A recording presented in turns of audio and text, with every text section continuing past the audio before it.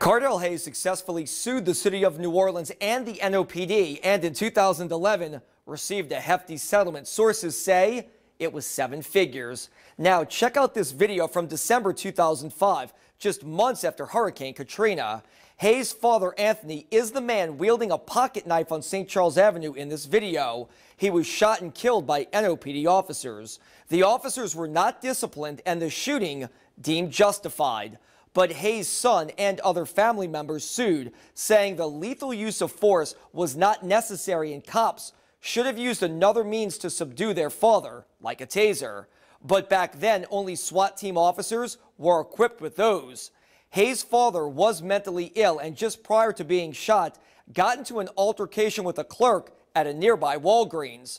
Coincidentally, on the scene that day in 2005 and named in the lawsuit, Captain Billy Saravolo. As we first reported, Saravolo was also with Smith Saturday night and snapped this picture at a Magazine Street sushi restaurant less than an hour before the shooting. Saravolo is retired from the NOPD and is personal friends with Smith and his family. We asked the chief about the connection.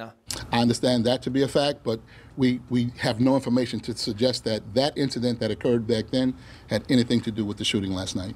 As for Hayes, he played prep football at Warren Easton and in low-level professional and semi-pro leagues. He also reportedly has worked on a Hollywood production shot in New Orleans in recent years, playing, of all things, a football player. Hayes has previously been arrested for being in possession illegally of a firearm. I'm Travers Mackel. Gina, back to you.